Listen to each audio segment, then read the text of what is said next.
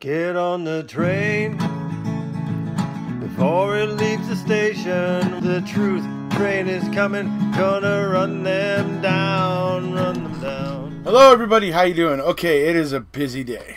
It is a really busy day. So, obviously, I've been working on some things today. Just got a phone call from Wisconsin.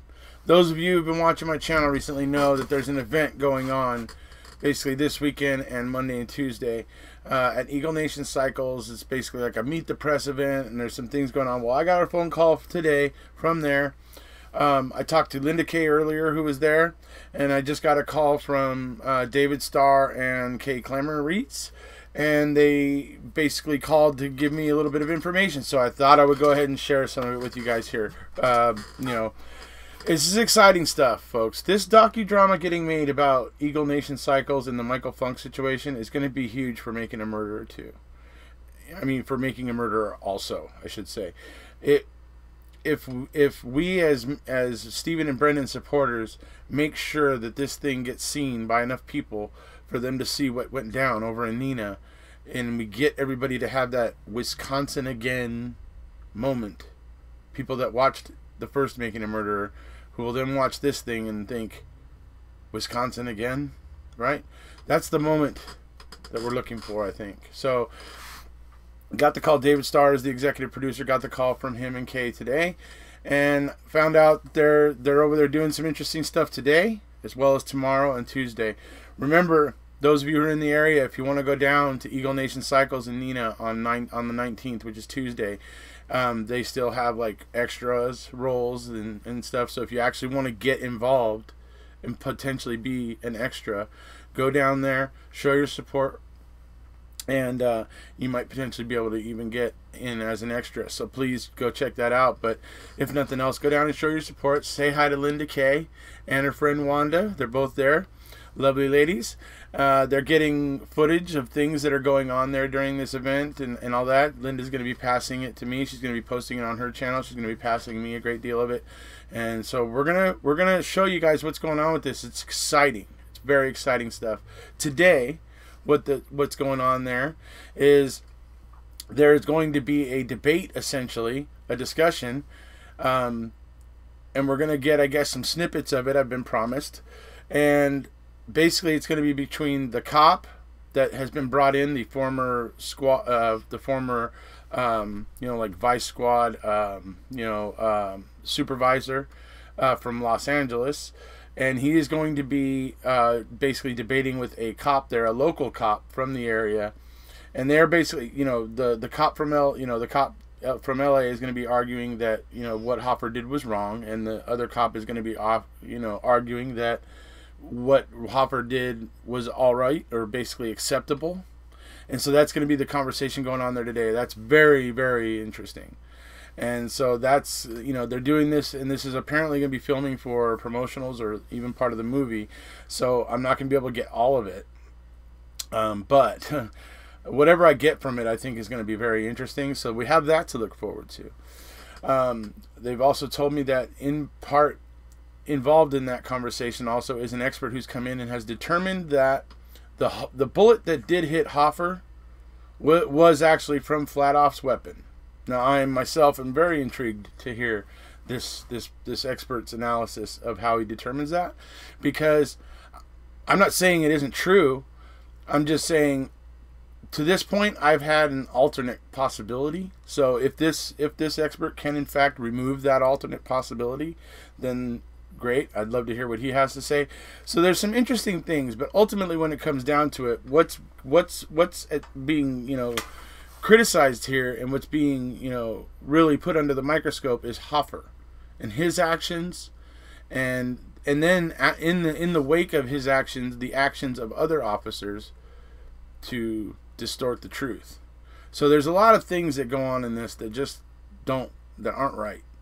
And so that's what's going to be getting called to attention. That's going to be being brought to people's attention. And then we're going to find out that after killing a hostage, everybody was given awards for their role in this tragedy. And nobody gave a damn about the hostages. Nobody offered them any kind of grief counseling. Nothing. Big fat goose egg for the actual victims of this crime. You see, Nina wants to claim, oh no, it was all up and up, it was okay, we weren't doing anything wrong. Why would you? The fact that you didn't reach out and offer that kind of help to the hostages and the victims of this crime tells me that you had something personal. That's what it suggests, that the city of Nina has something personal. Why would you not do that? Why would you not do that? What reasoning tells you to ignore the victims of a crime and award the perpetrators? Or at least, maybe not the perpetrators. Maybe that might be a harsh word.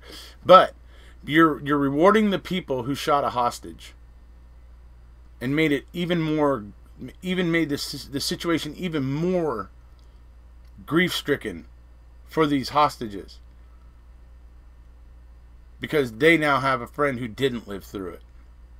And nothing at all. No grief counseling, no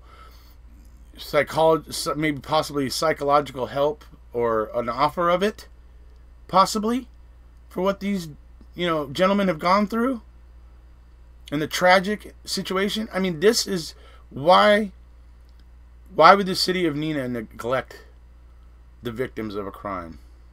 That's the big question. In a lot of ways, that's one of the big questions for me. Because people try and tell me, oh no, it's Nina. It's just a city. It's not whatever. They wouldn't do that. Well, why are they continuously making stupid decisions then?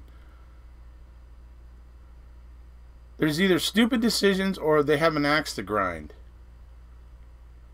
So either way you take it, it's a ridiculous farce. And so that's going to be interesting, obviously. And, we got, two very accomplished law enforcement officers are going to be having it out about what, Hoffer's role and what was or wasn't wrong with what he did. So that's going to be interesting. Can't wait to get the snippets from that. They're going to be filming next summer, so it's going to be right around the time of the rally for Stephen and Brendan in Manitowoc. So it's being kind of roughly in that time frame for those of you who are interested. In coming to rally next year, this could potentially be two things going on, so that's something interesting to keep in mind. So this is exciting, and Linda's going to be coming home with lots of footage, and she's hopefully going to talk to a lot of the actors that are going to be there. The guy playing Flatoff is supposed to come there tomorrow. I asked Linda to pull the LAPD SWAT sergeant guy aside at some point and do a little interview with him and ask him about what he thinks about his role and that sort of stuff. And she's going to try. And then the actors coming in, there's going to be some actors from New York, one playing Flatoff. So I'm hoping Linda's going to pull him aside and get a little interview with him. And so hopefully Linda, because some of these actors are now being cast, that they'll be there for this event. So hopefully Linda's going to be coming home with some really cool stuff for us. And, we'll get to hear from the actors and from David Starr himself. And you guys might even see the conversation that I had with them, because I believe that Linda was recording it. So,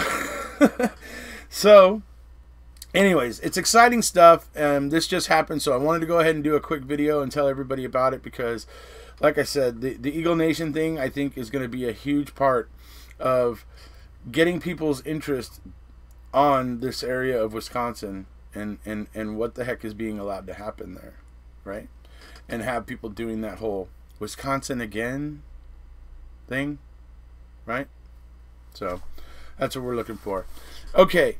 So that's why I just wanted to share those little things with you. We got some interesting exclusive content coming regarding the $50 Million Bullet, the upcoming docudrama about Michael Funk and Eagle Nation Cycles there by David Starr. Playing Michael Funk will be Dan Davies. And, he's, as David Starr says, he's not only playing Michael Funk, he is Michael Funk, right? So this is going to be interesting, folks. Keep your eye on this. Keep your eye on the news about the $50 Million Bullet. If you haven't, go over and join the Facebook group that's been created. So, yeah, get in there and read some of the posts. Check out some of the videos and articles that are posted there. and just put your support behind this, because the bigger this thing is, the better it is for Steven and Brendan, in my opinion. All right. Okay, that's about it for this one, folks. If you haven't already, please hit subscribe, and we'll see you.